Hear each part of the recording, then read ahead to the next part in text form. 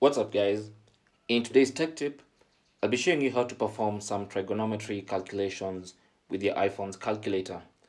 Now, the first thing you need to do is obviously put the iPhone calculator in advanced mode.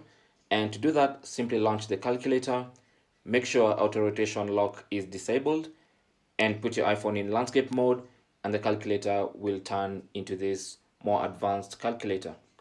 Now, from here, if you have an example of something like 18 multiplied by the cosine of 52, 18 being the multiplier and 52 being the angle, the way you input it on your iPhone calculator is slightly different from most other calculators, especially the Casio scientific calculators. Because normally on those calculators, you'll just input it the way it is. You just put 18, then press cosine, and then press the angle 52, and you'll get your answer. But on the iPhone, it's a little bit different. So the first thing you're gonna do is input the angle first. So the angle is in degrees, so make sure there's nothing like rad at the top there, because if it's in radians, then you should see rad at the top there. But make sure it's in degrees, so it's empty.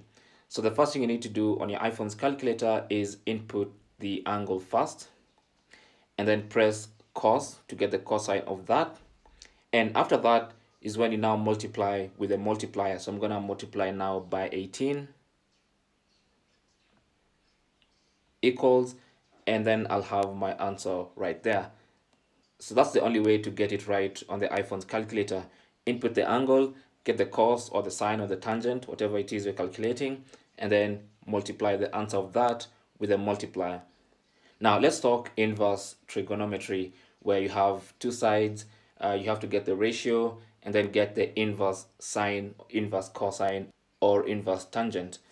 So for that one, let's say you have two sides, 8 and 10.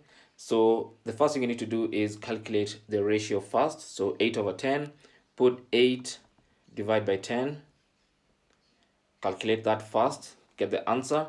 And once you get the ratio, it's now time to get the inverse sine, inverse cosine, or inverse tangent of that particular answer.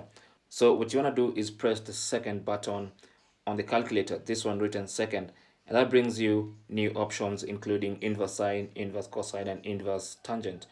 So from here, go ahead and put your inverse trigonometry. So for instance, if you want to get the inverse sine, so now tap on inverse sine, and now you get the angle from that. And that's basically how to perform trigonometric calculations on your iPhone's calculator. Thanks for watching. Leave your comments and questions down below, and good luck.